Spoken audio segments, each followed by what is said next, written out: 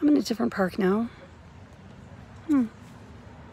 Oh, ice cream. Good, good. Because after I talked to my new friends, I didn't even go in their RV, I was just next to it. And I'd held their cat. Yes, it was an adorable little thing. I had cat hair all over me, of course.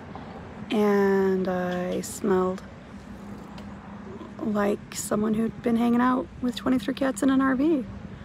So I drove away from their RV, and then I was looking for a shirt. I knew that this one was out and about somewhere because I just washed it.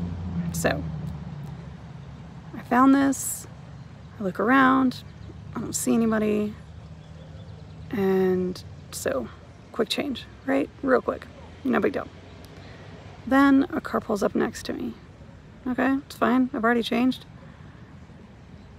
And I hear her talking on the phone. She says, yeah, I've got someone. She has a little dog. Oh shit, did I just get the cops called for, please, I'm wearing a bra. And these titties are so big, you can't see nothing. That's just how it goes. Come on now.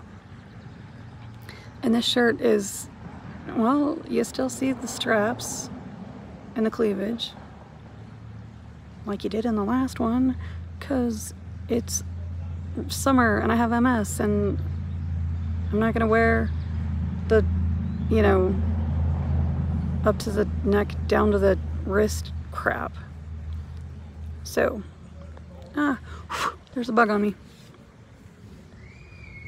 But she kept looking out the window, so I kept like, okay, maybe I'm safe. Maybe she's looking at the other direction. Maybe she's looking at them, or maybe she's doing that to like throw me off.